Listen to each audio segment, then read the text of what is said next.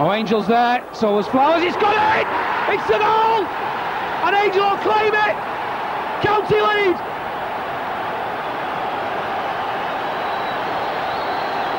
Well, we all know what it meant when Flynn came up to take the throw. Angel gets the touch, and it's 1-0 Richard. What can you say?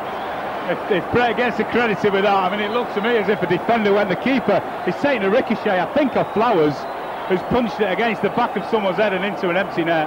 And oh, I'm just delighted. That is fantastic.